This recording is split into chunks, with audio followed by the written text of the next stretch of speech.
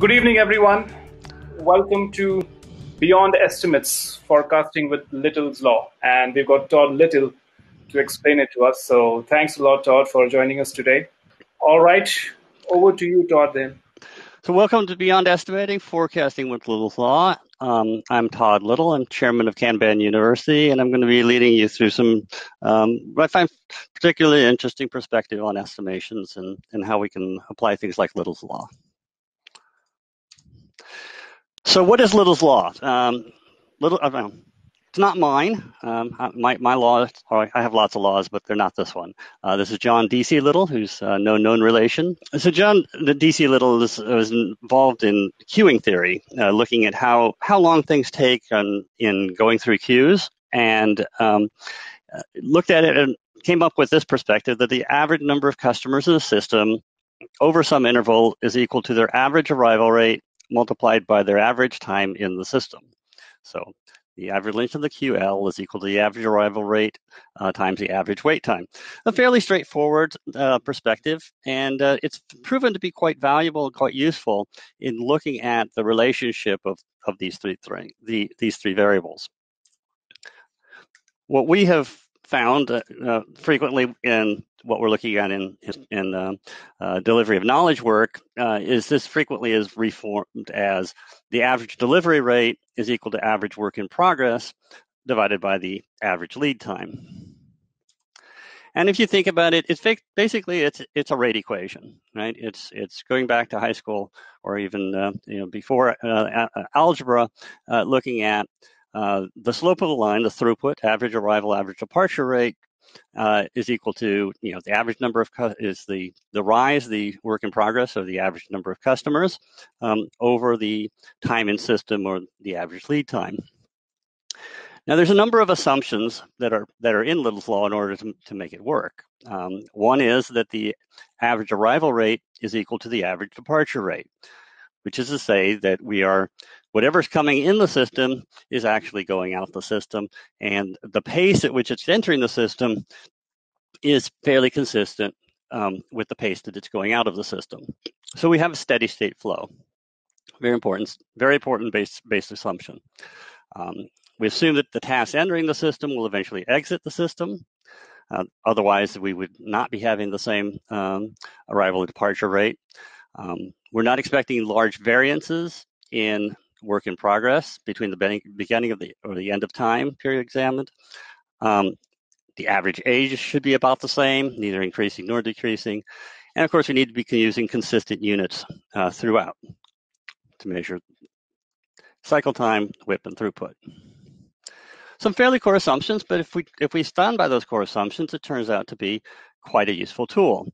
It tells us a couple things. One is that it tells us the relationship of what happens if we were to work with reducing work in progress, for example. Suppose we reduce our work in progress for the same throughput, we would expect to get a reduction in lead time, as you see. And this is a fairly important concept that we use in the Kanban world of why we limit our work in progress. Because if we can limit work in progress, we can get things through the system faster. They don't stay in the system. And that's if the throughput stays the same. Now, most of the time, what we find when we have overworked situations is that there's so much multitasking and other things going on that actually throughput increases. Now, that's not specifically part of Little's Law. It's just something that we found in the Kanban world is another reason why limiting work in progress is good, because it reduces multitasking and other issues.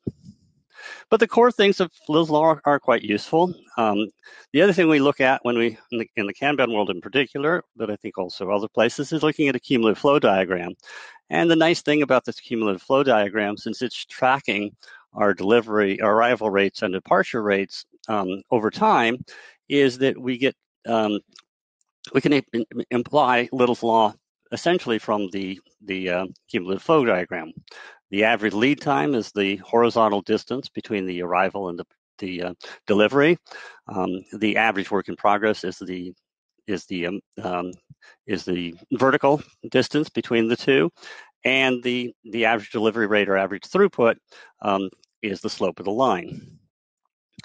And despite all the assumption restrictions that I mentioned earlier, this formula is proven quite useful for understanding how flow systems behave as you change WIP.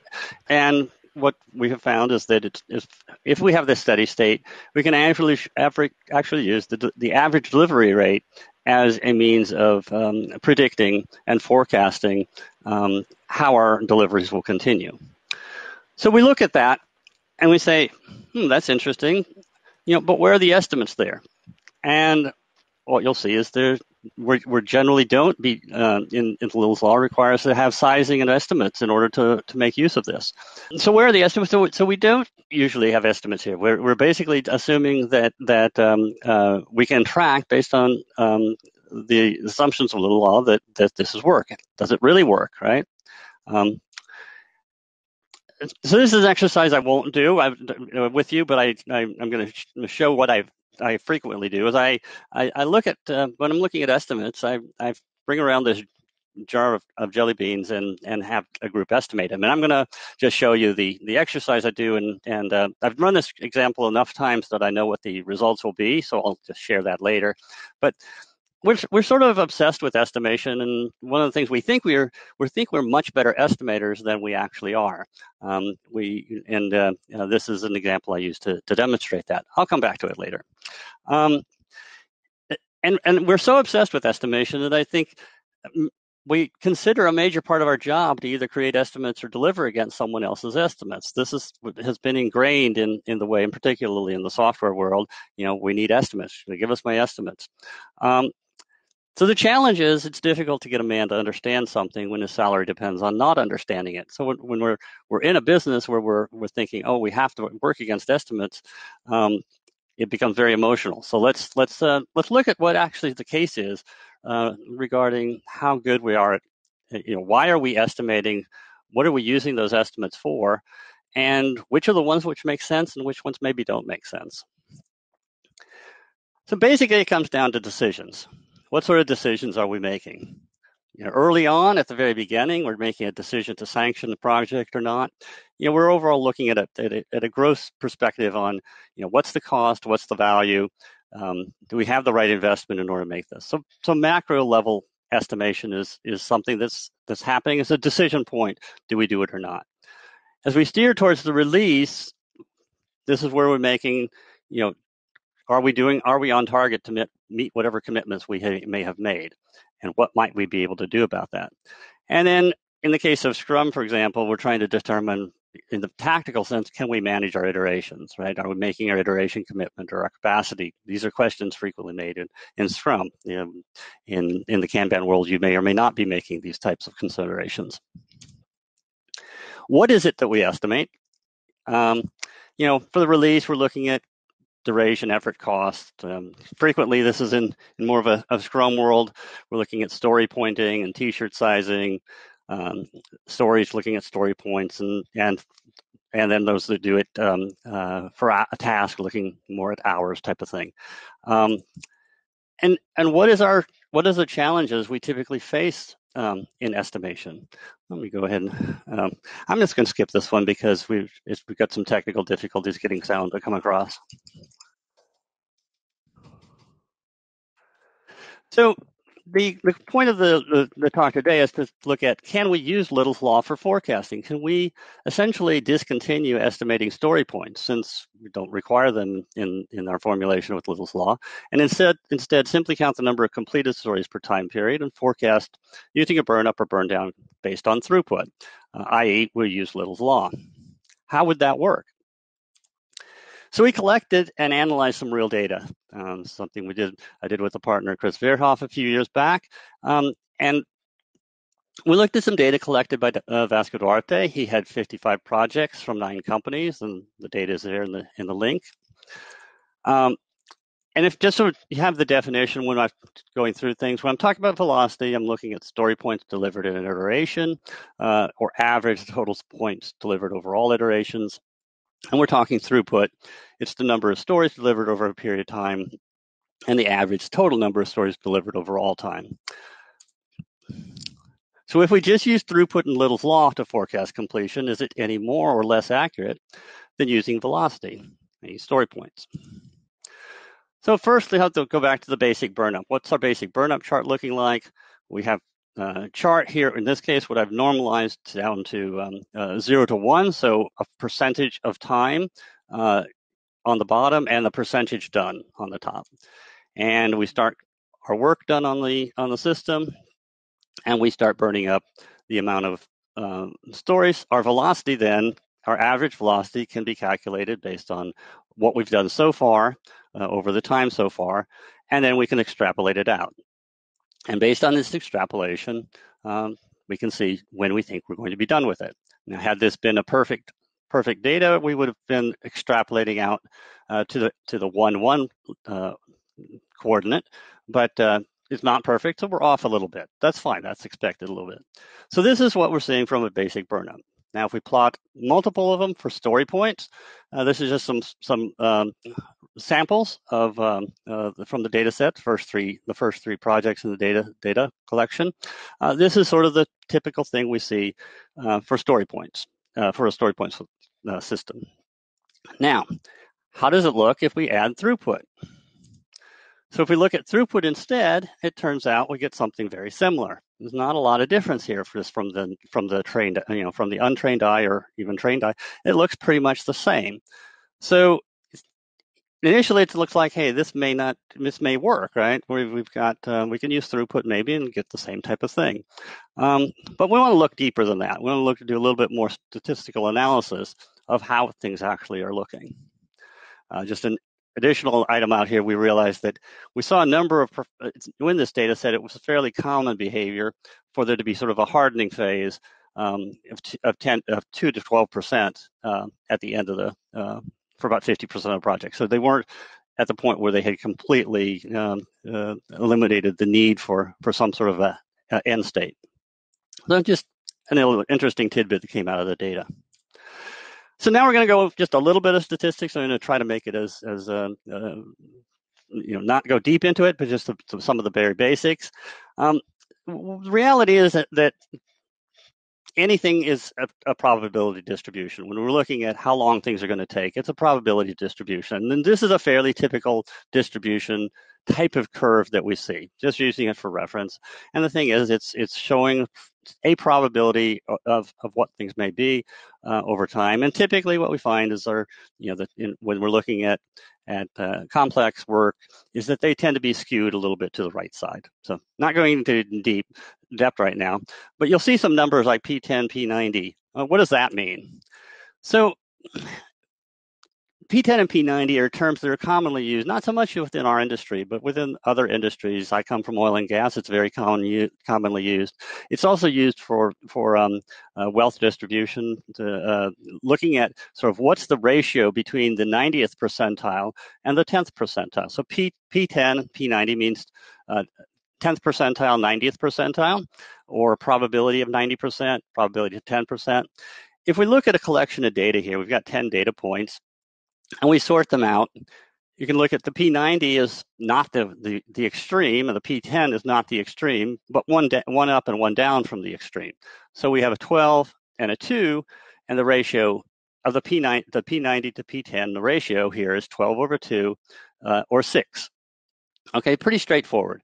And the reason we do this, we don't really want the extremes. We want a good thing that tells us the band of the data we're looking at, but we're not looking at the extremes. So we're looking in a wealth distribution world, we'd be looking at people like lawyers and doctors relative to people maybe at a minimum wage. But we're not looking at the extremes, which would be beggars or perhaps the filthy rich. I mean, this is not the type of this. We're not looking at extremes. We're looking at sort of the high and low, but not the extremes. And it gives us a good indication of the span of the data. So in this case, the span is 6. Okay, which means so ranging from 2 to 12.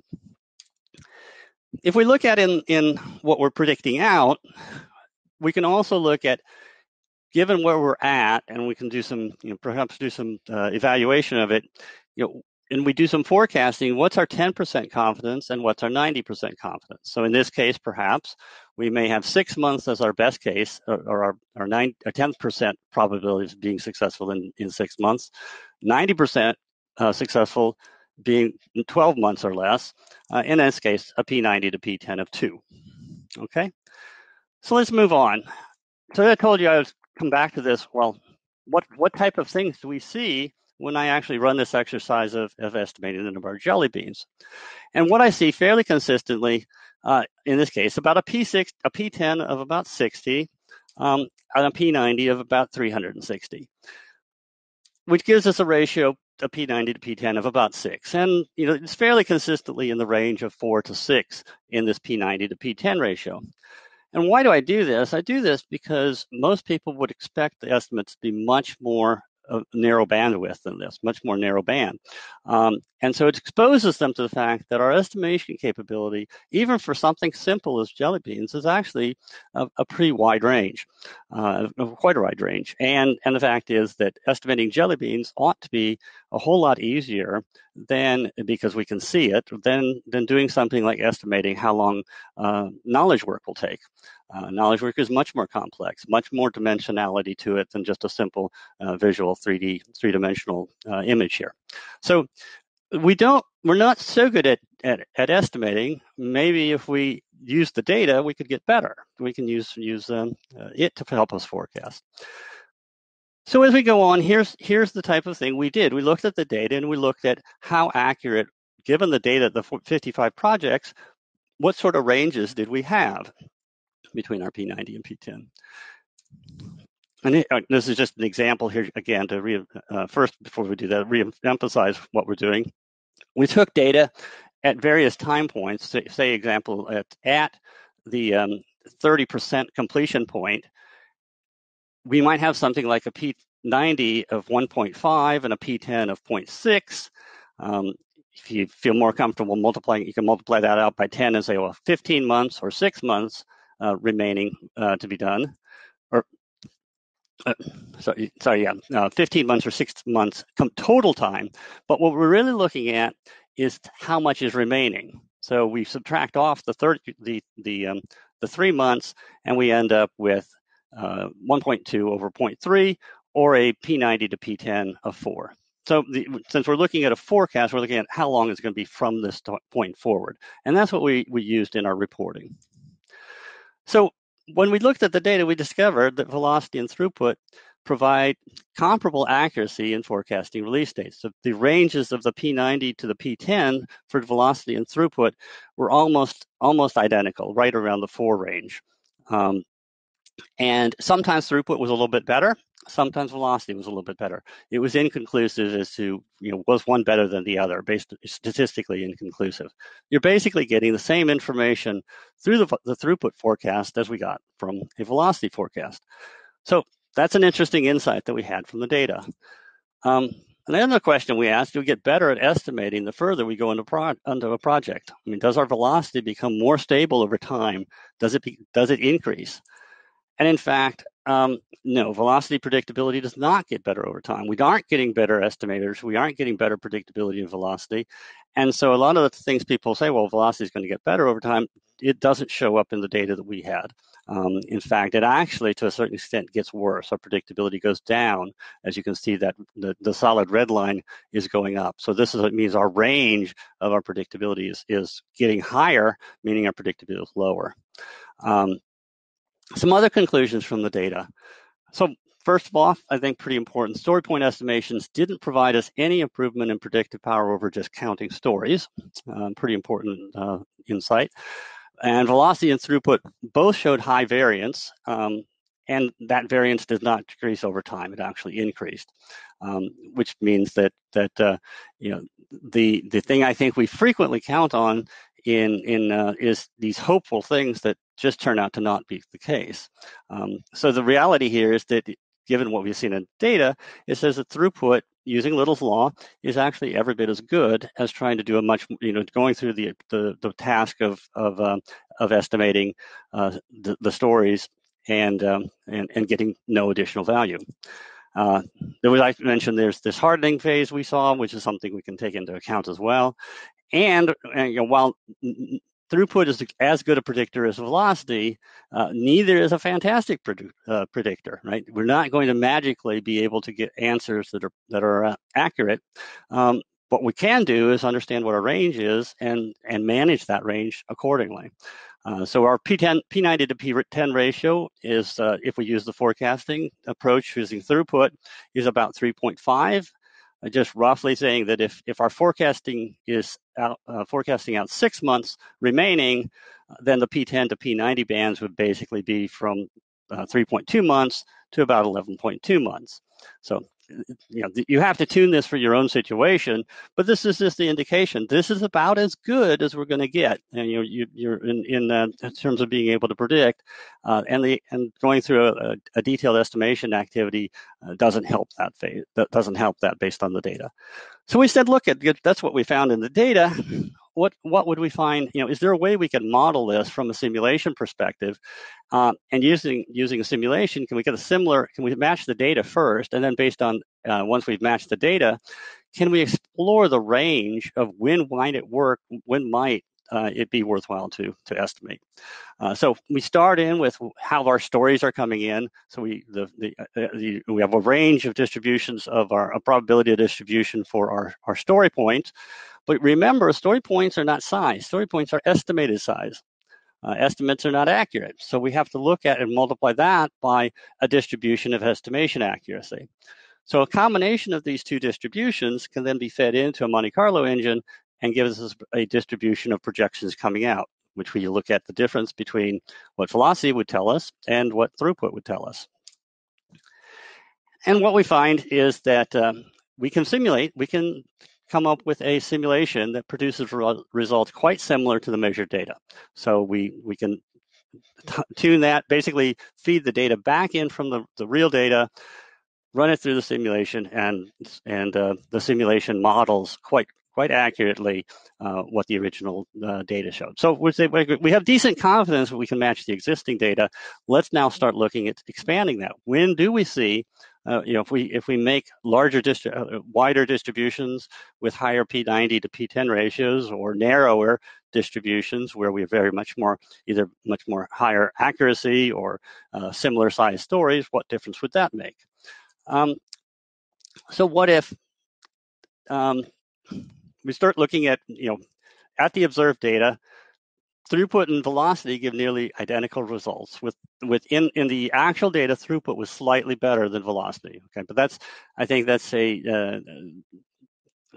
statistically, I would say statistically they're roughly the same. There's nothing to indicate that one was better, but if you actually looked at the raw numbers, you could make a conclusion, throughput is slightly better than velocity. So our estimates actually made things worse. But if we do look at the simulations, if we look at the simulations, we found that they're about the same, and actually probably in the simulations, velocity is a tad bit better, but not by much, not enough to make it worth, in general, to feel like it was worth the effort going on into it. So what if we have a large distribution in story size? What is the impact of that? Well, if we have a very, very large distribution in story size, then it did show that velocity is better. So there is a point at which, if you have a huge distribution difference in story size, then it's better. If you have what's probably considered a normal, a more regular distribution in story size, where your stories are about the same, or maybe ranging in size from a 1 to a 10, it's probably not going to help that much. The throughput will be just as good. What if we're really good at estimation? What if our estimation range is very tight? Well, it turns out that if this is the case, it actually helps both throughput and velocity, right? So what it means is it turns out it really doesn't matter in this case. It does make the overall prediction better, which is great, but it's not the answer. It's not the panacea. To get great at estimation is not the panacea, and I think it's probably actually not doable as well. I've looked at a lot of estimation data, and the reality is that despite our amount of effort we've put into trying to get better at a priori estimation, estimating prior to the delivery, the ranges, the P90 to P10 is consistently upwards of 4, which means about the same as our jelly bean exercise. And at that level, it's not helping us. It's not adding information value to our decision-making process. Utilizing throughput and forecasting based on throughput is as good and probably more valuable because it's actually forcing us to be living by the data rather than putting us into a mode where we're looking at wishes and hopes. We also took a quick look at, did it make a difference whether we used Fibonacci or types or bucket sizes of 2 in the estimation, and it turns out that didn't really impact anything. So if you're finding yourself that you still want to be doing estimates and you want to be using things like planning poker, Fibonacci sequence, or buckets of power of 2, it's fine. None of it doesn't hurt you. It doesn't help you. So what does it tell us? If we're, the story I look at is if we're estimating some mixed nuts, I don't really care whether I have some, whether I'm not going to try to look at the difference between peanuts and cashews and Brazil nuts. That doesn't matter. But what I do care about is I want to find if I've got any coconuts, right? The big things are the things which will impact us. But if I've got a pretty a reasonable distribution, my Little's law forecasting is going to be perfectly acceptable as long as the other characteristics are there. Now, it turns out a lot of the characteristics, a lot of the assumptions of Little's law are exactly the same types of assumptions you'd need for velocity to work. The only one that's really different is that in velocity, we think we can have information to add by estimating story points, and what we find in general, that's probably not going to be the case. The other thing the simulations tell us is if I do have coconuts, then I should see, can I split those into smaller nuts? Is there a way to do that? And usually those are the cases that we frequently, and particularly in knowledge work, particularly in software development, it's rare that we actually can only work on a coconut as a whole. We usually can split it down, and that splitting is a good idea. What other things did it tell us about estimation? That decisions to steer, when we're looking at decisions to steer towards the release, that velocity and throughput are equally good and equally bad predictors. And but there's nothing, it's better than nothing. So it is something that can help us making use of velocity, understanding how scope is and working it at the scope line, the velocity line where they intersect. Perfectly valid. Look at velocity. You can also look at throughput the same way, and they're both useful tools, and but they do have their limitations. So that's where you want to make use of understanding what those limitations are. What does it tell us about decisions helping with iterations? My view is that given that story points don't help us much, I don't think that the task estimations are adding any value either, because I think it's solving the wrong problem. It's not solving the high-level problem, which is what business decisions are you actually making. So, and part of this is that in a Kanban world we don't usually have iterations, and we're not really trying to meet some particular what might be considered an artificial deadline. So I think the value add of task estimations is quite low. We're basically, once we've decided we're going to do a story, we're going to do it. Why bother with estimating once you've already made that decision? What does it tell us about macro estimation, decisions at project sanction? Some level of macro estimation of cost and benefits is likely necessary for your business decisions. So, you're going to have some degree of, you're making a decision up front, you have no data really to start from, you're going to have to probably have some level of a macro estimate, but I think but it's just going to be a macro estimate. You shouldn't be spending more time on estimating cost than you spend on estimating the value. And if it's a guarantee, if it's a decision is I'm going to do this regardless, you shouldn't be bothering with estimates at all. So just to look, how does this look to other research? Just quickly, I did an article in IEEE software based on data in my company, Landmark Graphics, back in 2000, published in 2006, where I was looking particularly at estimation accuracy and how it related also to the cone of uncertainty. Just on a high level perspective, if we'd looked at things, what is sort of the range of that we're looking at, a range of data. If I looked at the actual versus initial estimate, my data looked much like this, scattered. And I also compared this to other data from Tom DeMarco that he had published. It looked very similar. So I said this is looking like we've got some trends that are fairly common in our industry. The P90 to P10 ratio of this data was about 4 to 1. So fairly common, same type of thing we see all the time. The data from Steve McConnell, similar. We're not only are we high scatter, but we're also quite optimistic. Very low, almost nothing below the line. Almost all the data points have a longer completion than the estimate. So if we look at 10% probability if we really looked at how good are we at estimating, this is sort of the state of the industry in terms of estimating for software development. 10 to 20% chance of delivering on time. And if we wanted to have a 90% chance of delivering on time, we'd be needing to look at 4 times that. So this is where we're at, and the thing that we can make use of with Little's law is going to give us a little bit better, slightly in this range or better. But what it's doing is taking advantage of our real data. It's also debiasing it, because once we with estimation, we have this tend to be an optimism bias, and with Little's law, it takes that optimism bias away from us. It basically relies on the data to tell us how things are going, rather than our optimistic projection. This is a great study that Magne Jorgensen did in 2013. And I love this one because this is the first time I've seen a situation where they actually not only had estimates done, but actually had the work done by 6 different vendors. So 6 different vendors, 16 initial estimates, 6 bidders actually did the software delivery as well. So we have data both on the estimate and on the delivery. And it turns out the range between the highest and lowest estimate was about 8 to 1. The actual overestimate range went from slightly better. So there was one case where they did better than the estimate, so it actually took less, which is quite rare. But that range between the low and the high was about 4 to 1.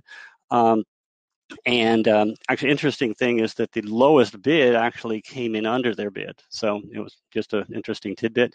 And the actual performance range, the worst case took 18 times the effort of the best. These are the types of realities we face in our work in software, in knowledge work. And so I think that's why we can make use of things. Take advantage of Little's law. So can Little's law really work in practice, right? How do we?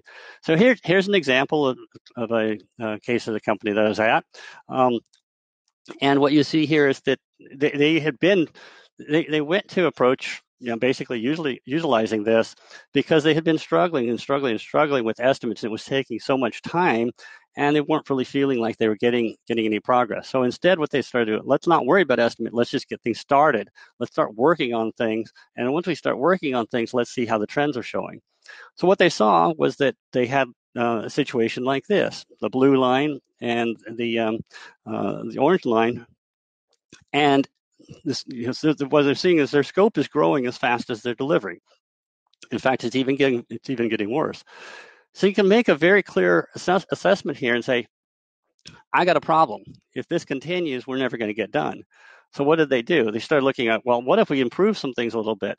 And they think the best they could hope for to improve got them up to this green extended line. They're still not going to make things work. So they need to make some decisions. What did they do? They said, okay, we're going to squeeze down hard on the scope, and we're going to add some people to the project. And basically, that's going to be the means by which we can help this come together. And eventually, that's what happened. They made some decisions, and that's what we're trying to use estimates. What are the things we need to? What are the actions we need to take? And the Little's law provided that type of capability quite well in this situation to help look at where things are at, what are the decisions, and how do we steer that appropriately. So that's my contact information that's available. Happy to reach out to discuss any of this or other things with you at any point in time. And I think we've got just a few minutes left for some Q&A. Right. So the first question is, what is the best way to balance the rate of delivery to demand? Okay. Well, a couple of things. One is, Kanban is the right answer to this. That's what we do in Kanban. Kanban, and we try to make sure that we've got consistency of flow, and a lot of it's sort of essential to a central part of what we do. We try to balance. We try to look at limiting WIP in order to make sure that what we are working on is going to actually make it through the system. So. we might have things backed up before a commitment point. Once we do what in Kanban, we have what we call a commitment point, and when we commit to a commitment is the point at which we've got agreement that yes, this is a piece of work that we agree that we want to deliver, and we agree we will deliver it. And so we keep things limited in the pipeline. And by limiting things in the pipeline, that gives us the means by which to get predictability. So it's all about maintaining flow, consistency of flow. If we can get to a system where we have consistency of flow, we can have that balance. And so there's a lot of capability, a lot of tools that we have in Kanban for helping that. Various things, various parts of it where we can potentially shape the demand coming in or make adjustments to the system in order to increase our delivery rate. But yes, getting it in balance is key, and that's what gives us increased predictability. Okay, that's great. This one's interesting by Sridevi. What estimation model would you suggest for the macro or the initial estimation that we do when the Scrum team is not there yet? Yeah, so that's really a decision at the business level, and so it's a high level perspective. I think that we know we're going to be off in both our. The key thing about that initial assessment is we have to realize, we're going to be way off on both our value estimation and on our sizing estimation. But what we're trying to do is make a go, no-go decision. The problem is that frequently what happens is once that early estimate is made, it gets cast in stone, and that becomes problematic. So the approach I would say is that it doesn't matter too much what approach is used. I don't think a detailed analysis, a work breakdown structure or any type of approach like that is justified, because there's no similar type of activity like that done on the value side. So there's no point in making that estimation activity on the cost side any higher degree of fidelity than is done on the value side. And we know how to do it. We've done it on the value side. It oftentimes is a gut feel.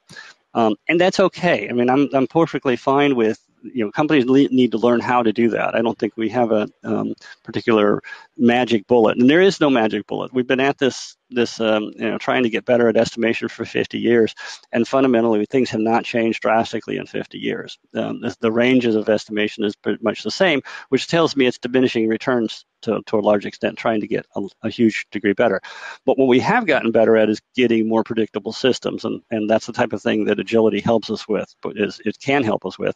It's certainly the thing that Kanban tries to drive for is increasing predictability, but utilizing data to get that. So at the early level, it's gut feel to a large extent. The real thing is don't make any approach that tries to pretend accuracy at that early level, because we know we don't have it, and don't get things locked in. Don't make commitments. Don't make commitments about time at that level without realizing the consequences. You are making a decision. Yeah, we're going to move forward with it. I mean, the approach I've also used effectively is to commit in smaller chunks, right? So make a decision. Yes, we're going to go forward with it, but we're going to do so with a first phase approach to it. So commit to smaller chunks, and then look at incremental rolling funding. So these are all types of things that can be done at that level. But the detailed estimates will be making us think we know more than we do. Great. Todd, can we squeeze in another one? We're almost out of time. Sure. Yeah, absolutely. One more. Okay. Yeah. Okay. So this one says this one is by Tala, and she's asking. They're asking, how does the effectiveness of Little's law of forecasting change when the number of teams is really large? You have a large number of teams, which means you have a large backlog. So how does that change?